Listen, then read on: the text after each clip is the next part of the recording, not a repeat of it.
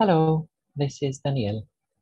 In this short video, we will be talking about Notespace, a tool we have been using at Scicloj in the last couple of years for various needs of documenting things and also for exploring things. We'll begin with a short demo just to see what it is about, and then we'll overview some of the uses we have been using it for, and also discuss a little bit how it relates to other tools and where it is going nowadays. So you see here we have a Clojure namespace, and Notespace is about taking any Clojure namespace and turning it into a notebook experience. Let us see what it means. We have the REPL running, so we can evaluate, and we're evaluating these main API namespaces of Notespace.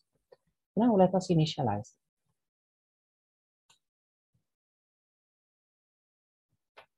What I'm doing is calling certain API functions, and we can also call them by some key bindings in the editor, but just to demonstrate, I'm doing it this way. So you see, it is initialized now, and the browser is listening to our interactions. Now, let us add some code to our namespace.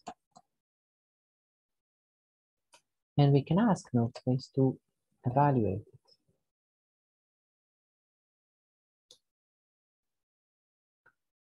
And what we see, you see, I use the key binding instead of calling this function, which is just the same. And we see that we're getting a document. We're getting this document that has our code and the outputs also, right? And it can also have some text in it. And I'm evaluating again. And it updates, right? And we can keep going and evaluating and changing things and evaluating. And it is kind of playful and dynamic. So we're seeing two things here. One is this approach of so-called literate programming, termed by Donald Knuth. This idea of documenting and coding at the same place and time. Right? And another thing we're seeing here is dynamic, playful data exploration.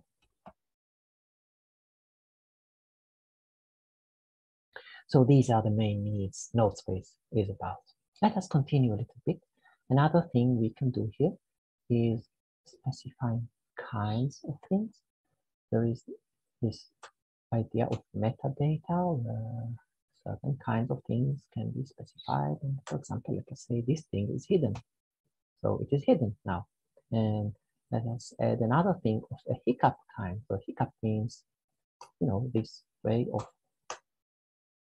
creating HTML as a data structure, right? Which is so common in Clojure. Right? So we have this hiccup working. And let us add a little bit more. And we now see that hiccup can be extended with additional tags. And we'll use something like something that is kind of pointing to a certain library called Sparkline for data visualization. Let us put some data here. And let us evaluate. And you see, get this plot.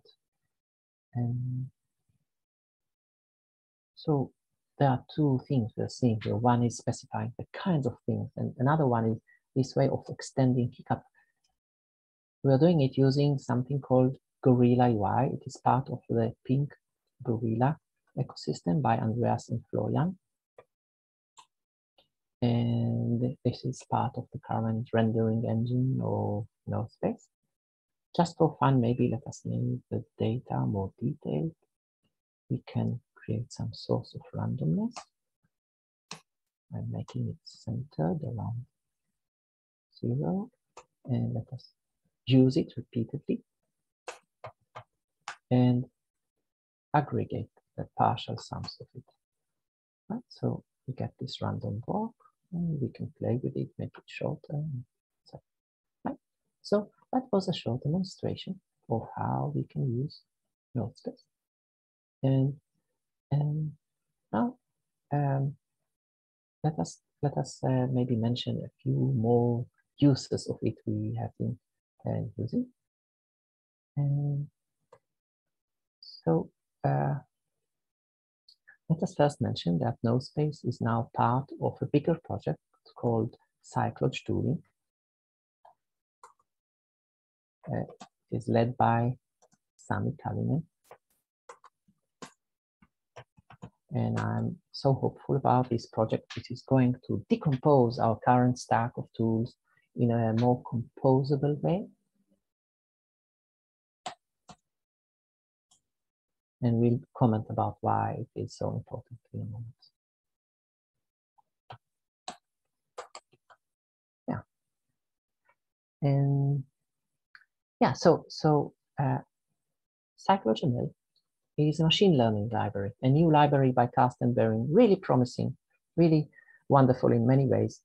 And it has been documented by Notespace. Actually, I really like this documentation, and you can see these docs generated actually as Clojure namespaces using Notespace.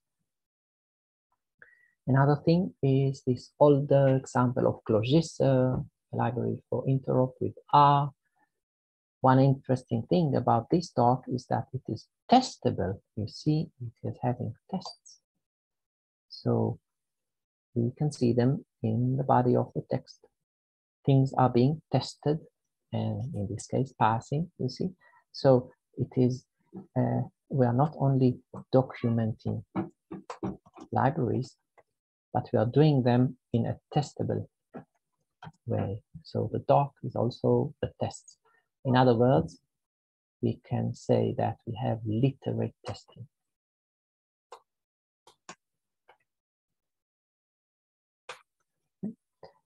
Another example is this collection of examples that Tomasz has created. And maybe let us just look into one of them, this ridge line plotting method that Tomasz has created a few beautiful examples for. So let us add in a visual, or maybe that deserves, yeah, in a visual testable way. And data visualization is in general a need that Notespace has been answering in various ways. We have been having study sessions, a lot of them, usually a few sessions a week, and most of them are not shared publicly, but this one was recorded, and you may like this video as a way of tasting how our study groups work sometimes. And it is also a nice demonstration of Notespace. And yeah, here is some data exploration we have been doing with some geospatial data. You can see we are looking into the data and visualizing it in a map and coloring it and looking into tables and all that. And this thing was created in a very dynamic way as a process of exploration. And now it is shared. So we are talking about sharing explorations. Right? By the way, this is the code. You see just a regular Clojure namespace. Nothing special about it. Yeah, and another thing is the handbook. Actually, a big group of different community members have been contributing to it. It is a collection of tutorials in various aspects of using Clojure for data science, data exploration, scientific computing and all that, and data processing. And it has been written using Notespace. Now, maybe let us mention a few other projects that are very much interesting, probably more than Notespace, and they are all related to this idea of a namespace as a notebook, as we like to think about it. One is the famous Oz. Oz is has been there a long time before Notespace. It is very much polished and beloved by community members, and it is very much friendly in its experience. Really a wonderful way to create documents and visual things in a dynamic way. And eventually it has adopted a very similar concept to how we describe a document, with a namespace as a possible source of truth for it.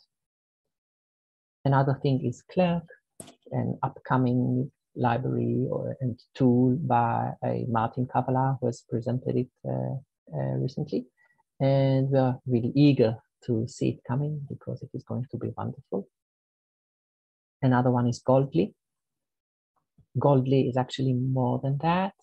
It is a lot of things. It is part of the Pingorilla ecosystem by Andreas and Florian, and nowadays mainly by Florian, who is building Goldly as the main entry point for the user, which is a lot. It is about building interactive data visualizations in a very expressive way, with a very elaborate setup, which is actually fun and lightweight to use in a certain modular system of different visual components. It is a lot. But among other things, it is also adopting this Notespace, this idea of a namespace as a notebook. And I'm mentioning all these tools because we're looking to create a layer of compatibility where Notespace will be able to play with other tools in a sense. So we are looking into dialogue across tools, and we have been talking a lot, all the people I've been mentioning and others are so wonderfully happy to talk, and we are trying to think how to make an ecosystem where things compose well. And that relates a lot to what we discussed earlier about sharing explorations. We want it to be able to, for everybody to easily share things in a way that everybody else can pick them and continue exploring. And when we're talking about this, it makes sense to think about the different tools in the ecosystem, so that if somebody is using one tool to do something, another person will be able to use another tool. And then some compatibility across the tools is needed in terms of specifying the kinds of things, kinds of rendering, as we saw earlier, and in specifying visual interactive components, right? So these things can be hopefully defined in some standard ways that that will be available across tools. And so these are some of the current challenges we're looking into. And another current challenge is making easy creation of literate tests for libraries. That is actually very important because at Scicloj there is actually a big group of people who are willing to contribute, and the more experienced library authors are very much friendly to contributors, and we wanted to make it easy for a person to look into a library, add a possible feature like a new function, and then add a few code examples, and these code examples should turn into both unit tests or integration tests and a document, a tutorial, a doc stream. So we want a very easy flow of adding something that will be documented in a testable way. We also want to make things seamless to use. For example, editor agnostic. You saw earlier that Notespace has some key bindings in Emacs, and by the way, also in other editors. So it is needed to make this easier, to make the integration layer with the editor as seamless as possible, as thin as possible, maybe even not having it to exist. So that is another thing we're exploring different ways for. And another thing is making the flow as similar as possible to the usual flow of editor and REPL. Clojurians are using the editors and REPLs in a wonderful way with so much flexibility and simplicity and power. We don't want to replace that. We want tools that embrace that. Notespace and the other tools we were mentioning are trying to do it in different ways, but I think arguably all of them are still changing something about the flow of things and possibly losing something. And we hope to find ways that flow better with the existing use of the editor and the REPL. I think Goldley has been doing something interesting by listening to the NREPL protocol, and we are trying to do it too at Notespace, to just listen to the existing process and update the view in a dynamic way without interfering too much in the flow.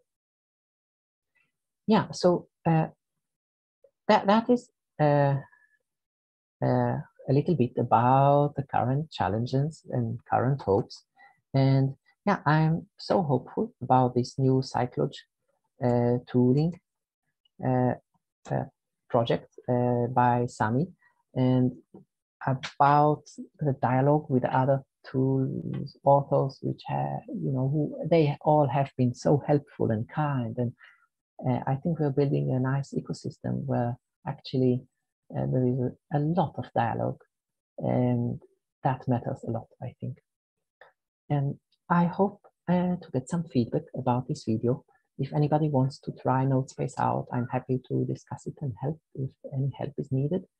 And in general, any comment or question or hope that you may say will help a lot. And you're also encouraged to join our different study sessions. We have one-on-one sessions and group weekend sessions in the community where we are learning the stack together with some data problems we're tackling. And it will be wonderful to see you there at Scicloj. And yeah, thank you so much for this, your kind listening. And I'm hoping and wishing you all the best, and take care. See you.